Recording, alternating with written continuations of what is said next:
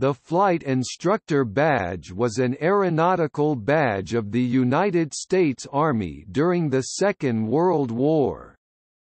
The badge was issued to members of the United States Army Air Forces who were civilian pilots, appointed as military flight instructors and granted officer commissions to train at military pilot schools.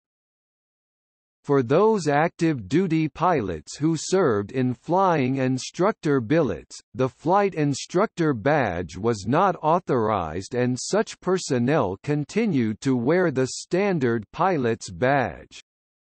The Flight Instructor Badge was declared obsolete in 1947 with the creation of the United States Air Force, at which time all USAF flight instructors became full-time, active-duty pilots.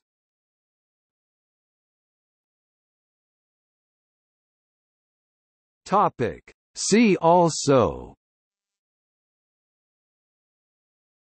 Obsolete badges of the United States military. Military badges of the United States.